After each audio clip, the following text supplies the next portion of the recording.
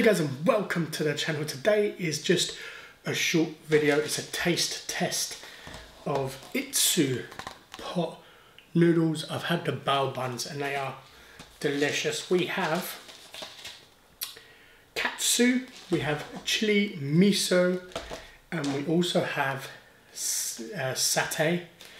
So I'm going to be trying them. I did have this because I was actually gonna have this after I've had the pot noodles.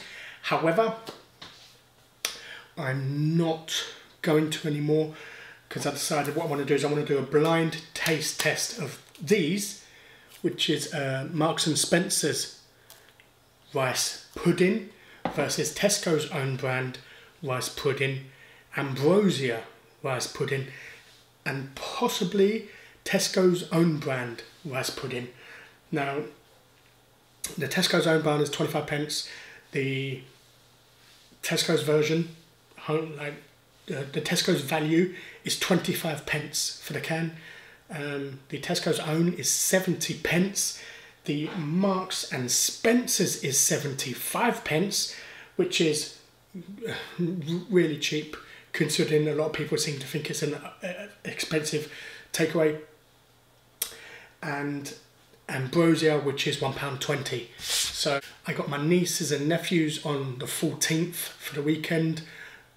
If that's still going to go ahead, then I'm going to get my niece to bring them to me in bowls, and I'll put a sticker underneath each bowl, tell her which bowl it is, so she can bring it to me, and I can rank my favourite to the worst, and then see if there's a difference. And I'll also let you know if I feel like it's worth buying it or whether you should just buy the one for 25 pence. We'll see, but that's coming in a future video. For now, we're going to be having these. Let me show you what is typically inside. Right, we have this, which is basically a liquid inside here. We have the noodles, which is rice noodles.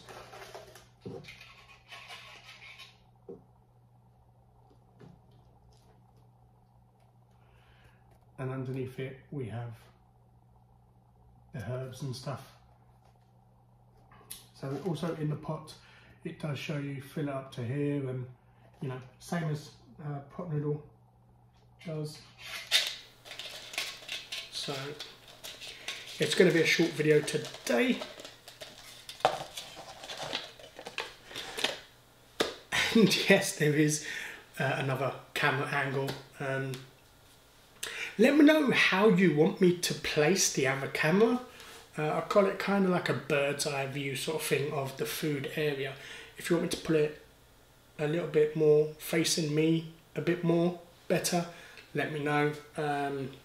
I'm still trying to figure out how to use my phone to record as well. So yeah, right, let me go and get the kettle boiled and I'll bring you guys back.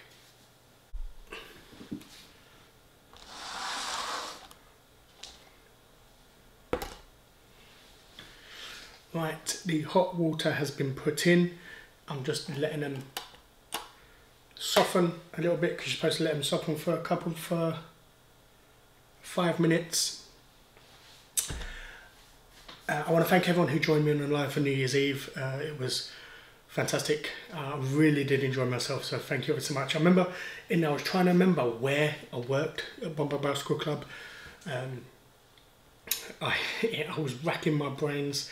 I finally remembered. It is in Weybridge in Surrey, and I'll show you what the shop looks like now. So this barbecue and sushi place, that's where Bombay Bicycle Club used to be situated, and then in this alleyway there, that's where we used to bring the bikes out, because there used to be a shed behind the restaurant where we used to put the bikes, and yeah, so many great memories like of being there, man.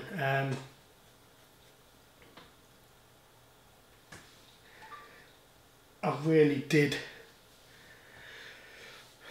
I really did enjoy working there. It was brilliant. I remember it all starts coming flooding back to me now. I remember I used to deliver to a private estate called St George's Hill. I don't know if you guys have ever known it. John Terry has a place there. David Coulthard, Rod Stewart, loads of famous people have homes there. And I used to deliver Indian to them. The amount of times I got lost in there was crazy. Like the amount of times I had to come back to the security gate and be like, where's this address? I can't find it anywhere. And then I have a map and it'll show me, right, well, basically you go up there, fourth house or whatever. There was one house in particular which was, I mean, all the houses were so beautiful.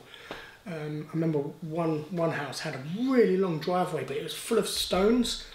Driving on there, on the motorbike, was tricky. I was going like 2 miles an hour on there because, yeah, on stones, it is very unstable.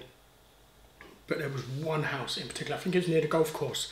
It was beautiful, man. It probably had the best views. To go up there, you had to go up a really steep hill, and I'm talking like, I didn't think my bike would get up the hill. It was that steep. But it was like a really big hill, and the house is at the very top, and they must have had the most beautiful views of the area from there, man. But yeah, I've probably delivered to famous people in there, but I can't remember.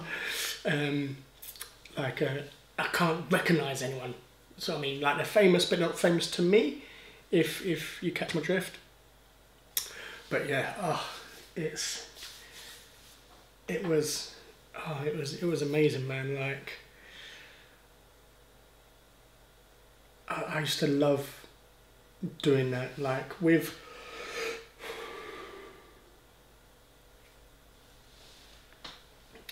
and tips was okay.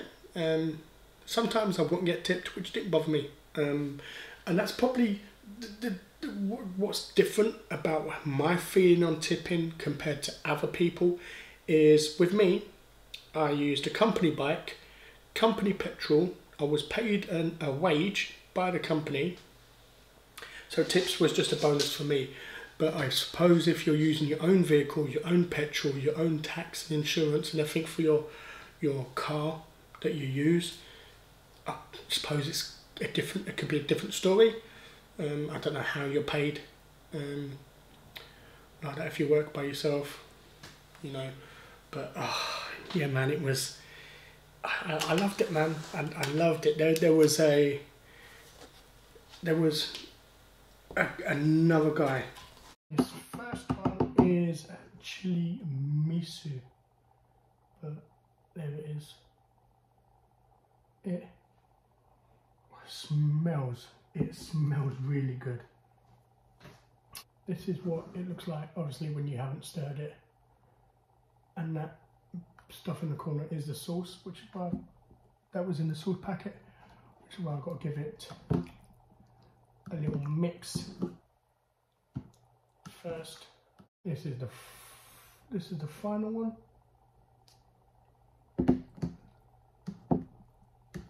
But yeah, they used to be the other delivery driver, and he always used to get this one particular bag, and I didn't know why until he was off and he didn't come in one day. I said, let me try using his bike. Like, I mean, obviously it wasn't his bike, it was a company bike, but it was one he always went for first, because he was always rapid and back so fast from deliveries.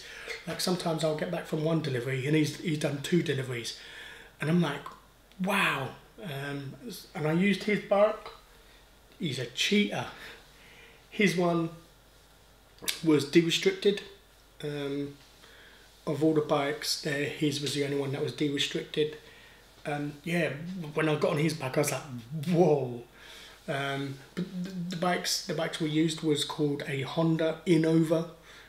It's a semi-automatic, so it had gears to change gear and stuff, but it didn't have a clutch, so you didn't have to pull in the clutch to change gears when you wanted to, which was not bad. It was a good little bike, man.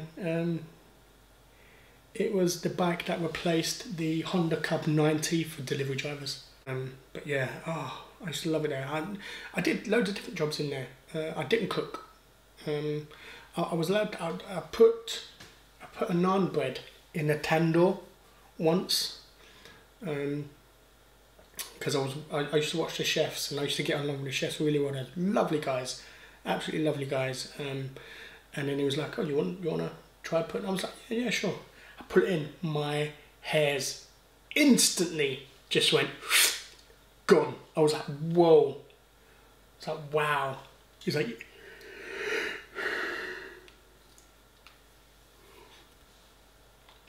it is that hot inside a tandoor, which is the clay oven, basically.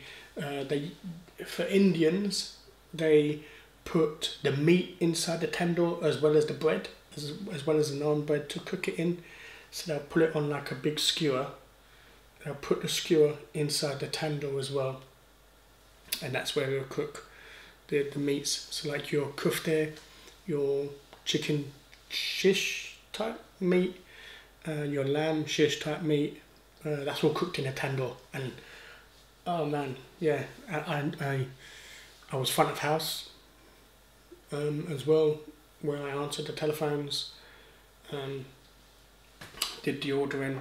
I did the washing up sometimes as well, because yeah, like, I mean, when it's a quiet night, I wanted to help out in other ways. There's no point in us having all the delivery drivers just sitting around doing nothing, so I did want to help out and do something else. Right, let's start with the chili miso one.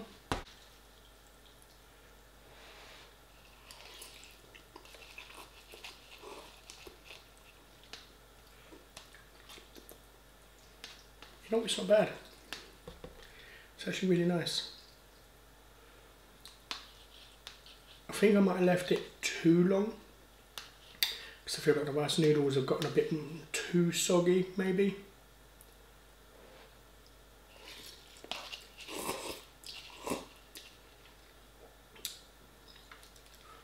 Like, I don't know if you can see, they do feel a little too soft.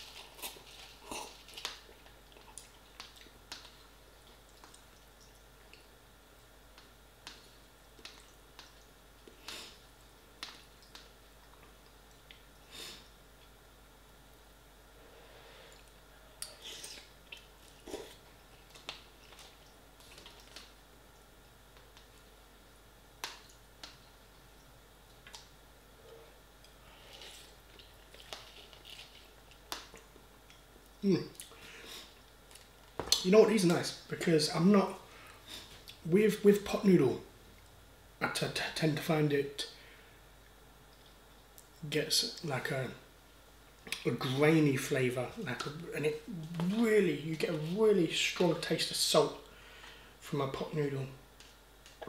But what surprises me is, as far as I'm aware, there's more salt in these than in a pot noodle.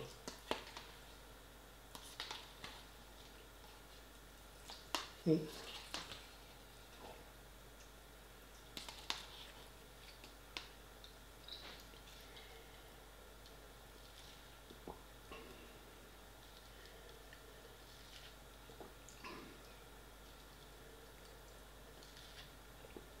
I need to drink some of the liquid.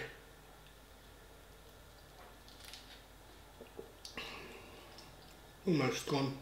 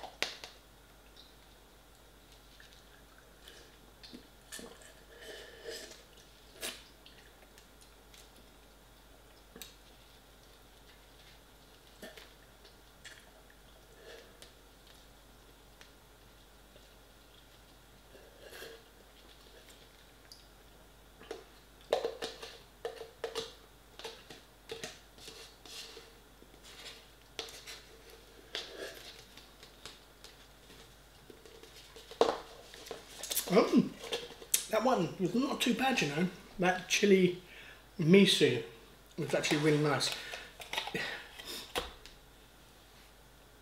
Next up we're going to try the satay and see what I think of the satay noodles on this one.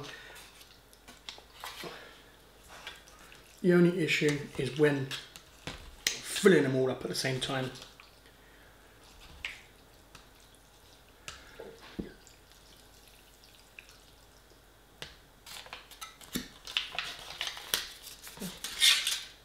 The last one I'm going to have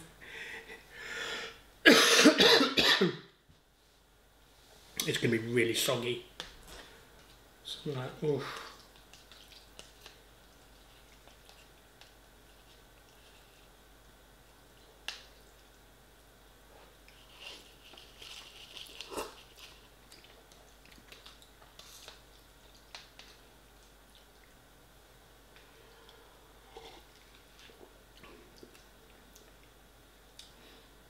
I prefer the chili miso to the satay,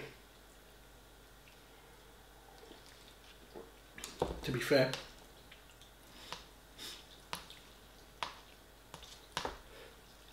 I know this is probably not a great video to start off 2023 with.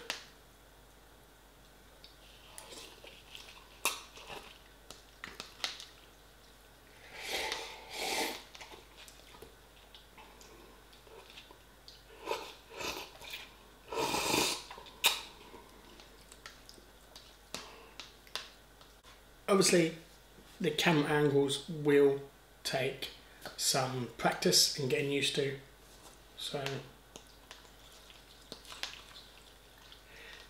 and try not to focus on the other camera, try and focus on the main one more as well.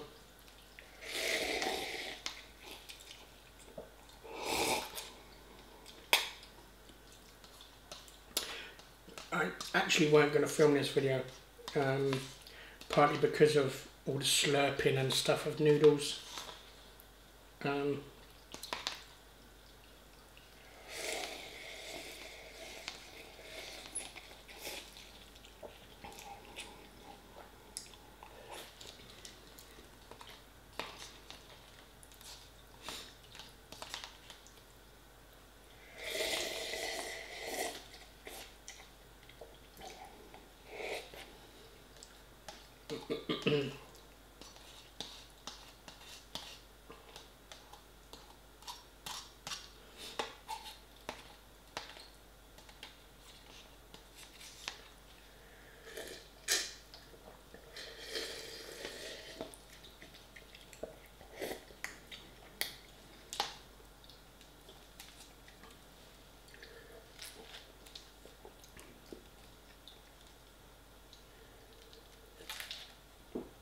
Yeah, the satay is nice, but I do definitely prefer the chili miso.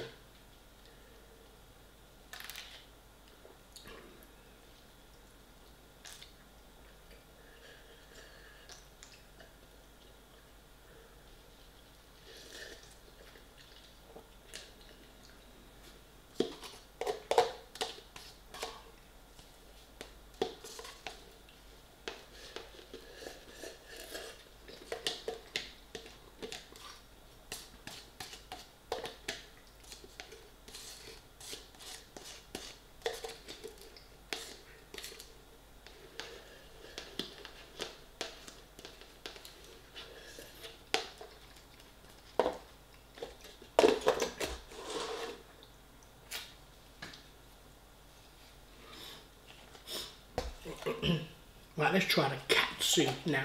The katsu is the more popular one, or the more common one I'm familiar with.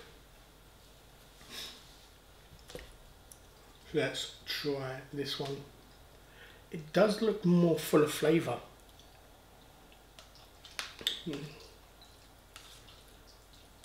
Oh, and the smells coming from it is a lot nicer as well, like a lot stronger.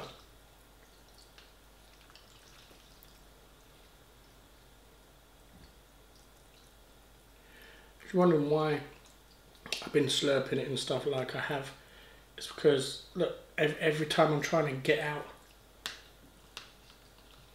a proper forkful, it just slips away.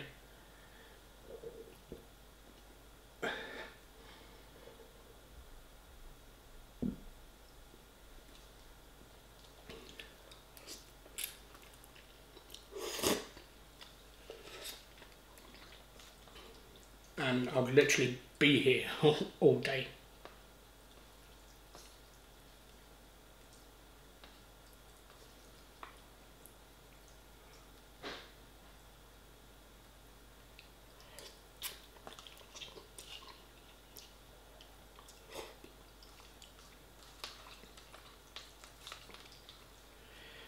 Yeah, the chicken katsu is really nice.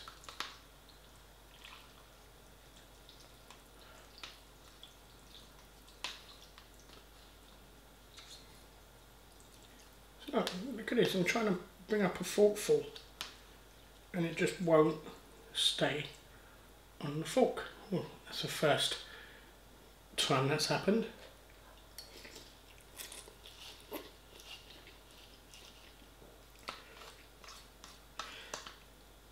It's nice, but I found with the only thing with all three of them is the noodles are very bland themselves.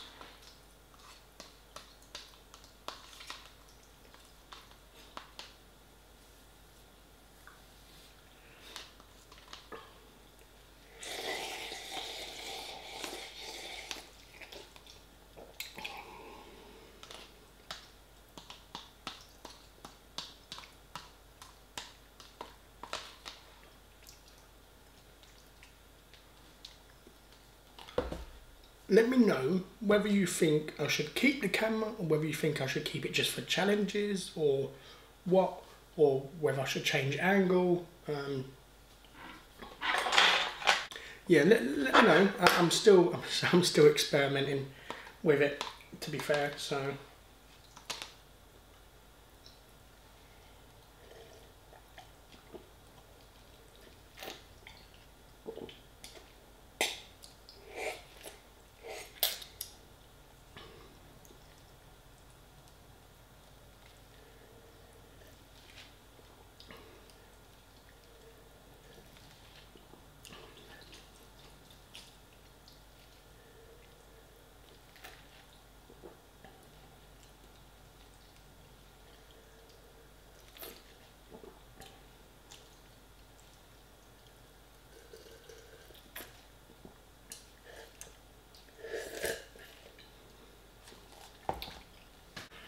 The next Friday's video is gonna be, I'm trying Swedish meatballs, but it's called faggots, or faggots. I don't know how it's pronounced, but yeah, it is a Swedish meatball, so I'm looking to try them. I'll probably have them with spaghetti.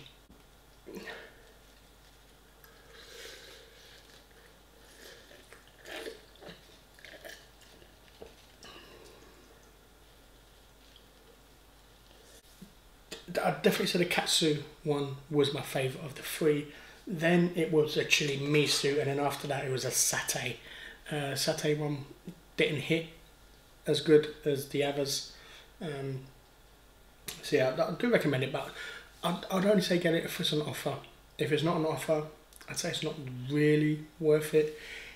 If you like pot noodles and you want to try something slightly different, I'd say yeah, definitely get them when they're on offer, because they are different. It's a rice noodle. It's not a ramen noodle to it. So yes, I do apologise for this video not being really great. I'm very sorry for that. But tune in again Friday, where we have a better video. Fingers crossed. So thank you everyone for watching. I hope you did enjoy, and I'll see you again Friday.